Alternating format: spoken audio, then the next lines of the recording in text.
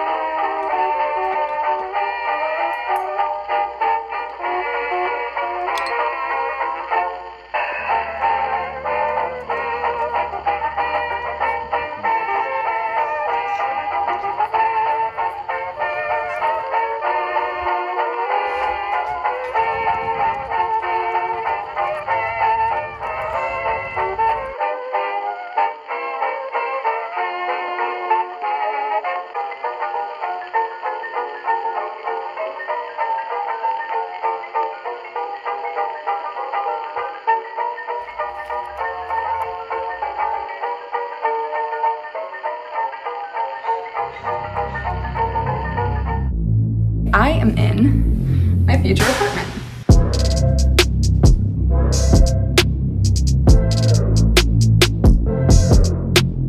I just came out to Sac to do a job interview for a social media position. It went really well, so we'll see. Hopefully it turns into something.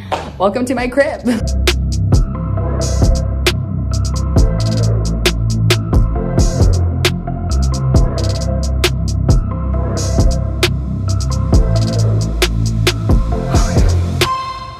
So as you guys can see, we are all moved in to our new apartment. I figured today's video would be easy to just bring everybody up to date with the events that have happened, as opposed to just giving you 3 vlogs in a row that are pretty outdated. Also, the most exciting part, I drove up to Sac last week to go to a 3rd interview for a social media analyst position that I really kind of didn't know if I was gonna get. Still kept trying to bring myself down to reality in the fact that we are in a global pandemic.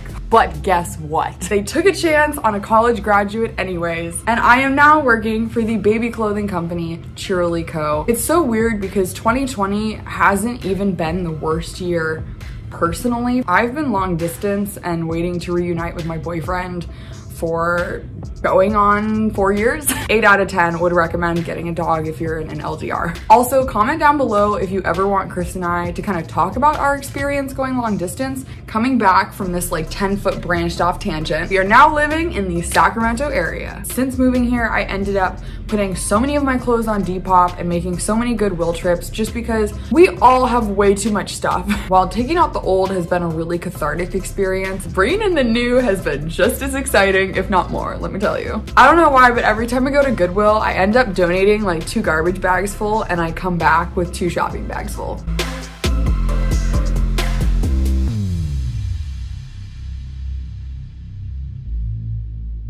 This is so off topic, but like, let's just get into it. One of the clothing companies that reached out to me that I was previously a fan of was a store on Amazon called Belle Poque.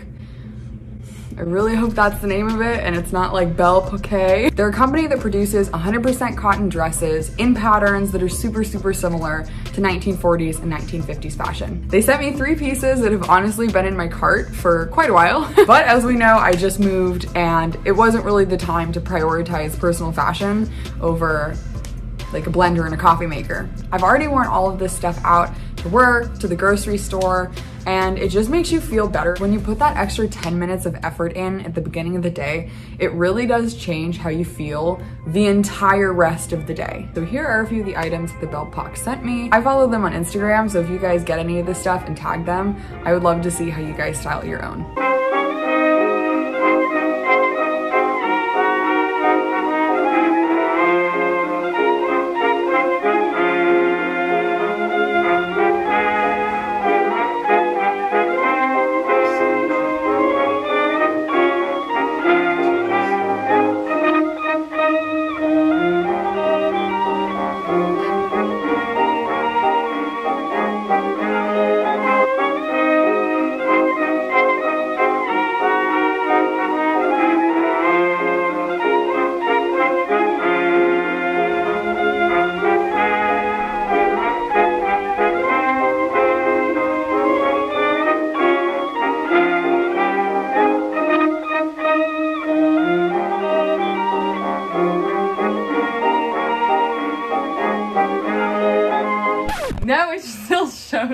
in my high.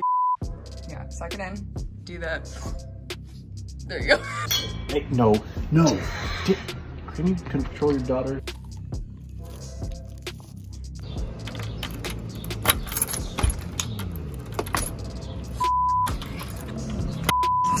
Don't break it. That's all she wrote?